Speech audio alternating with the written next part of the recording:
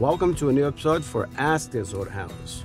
I'm heading over to a homeowner's house who wants to paint her fireplace. Have any idea how many times I answer this question? Can you paint bricks? The answer is yes. As long as you understand the process, because when the paint goes on brick, it's done, it's forever, it's not reversible. Some people may say, don't paint brick. You're gonna add color to it. You're gonna get rid of that nice texture and that natural color from the brick. And some people may say, it's a trend, it comes and goes. But to me, the important thing is as long as the homeowners understand the system and is that what she really wants, I go for it. After all, this is what I do every day, painting.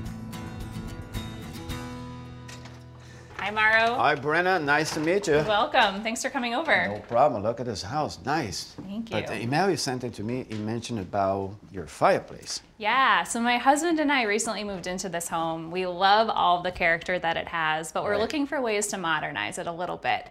So I thought we would start with the fireplace, replacing these doors, and I know it's controversial, but we also want to paint the brick. All right, we can do that for you.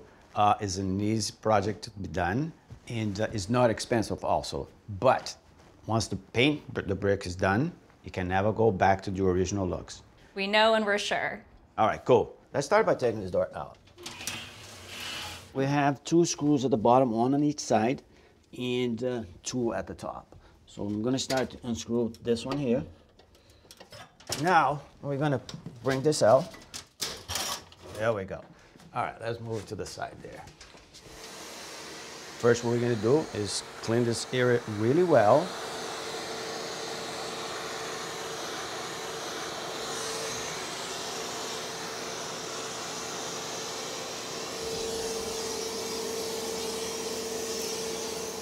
Now that the vacuum is done, it's good to have a wet rag and wipe the surface a little bit better.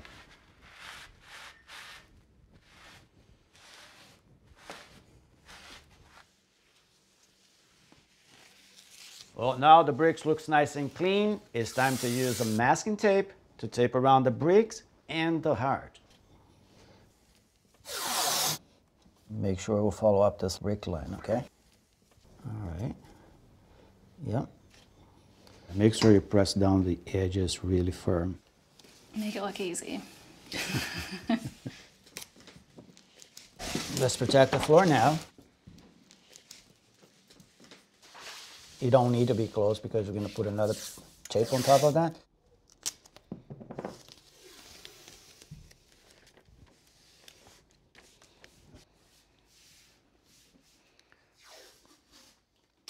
All right, let's do this. So what kind of paint are we using today? We're going to use a flat black high heat resistant paint. This paint is specific for this kind of area here, exposed to the heat. It can go from 1200 to 1400 degree heat resistant. And don't put a lot of pressure. This paint is thin enough. You might drip and burn a little bit.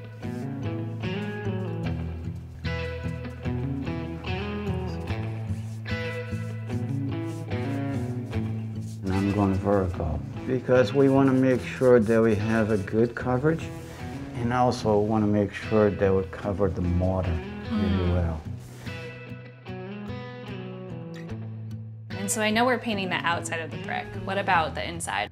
I know a lot of people paint the firebox. I don't like to paint that because most of the time when you're going to use the fireplace, burning wood is fall and cold season, winter. Oh, so when all of our windows and doors will be closed. All windows and doors closed, and so once you start to burn wood, some VOC might be lingering here, and I don't want you guys to be exposed to that. Definitely don't want that.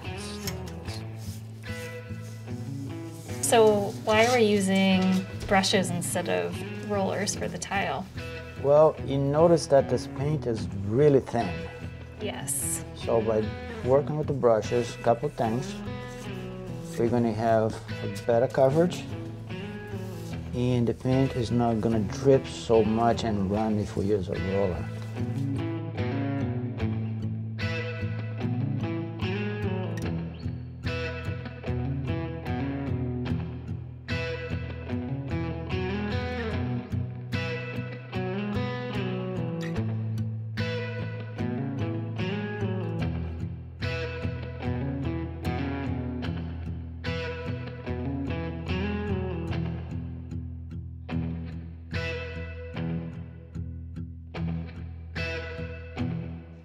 Wow, look at this fireplace. It's amazing, and we're all ready to go for a fire. Well, it'll be ready for you tomorrow.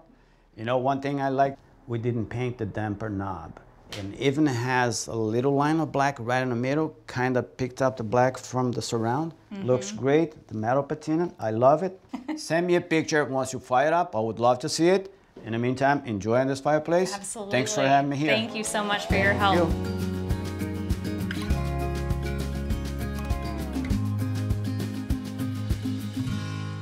Thanks for watching. This Old House has got a video for just about every home improvement project, so be sure to check out the others. And if you like what you see, click on the subscribe button to make sure that you get our newest videos right in your feed.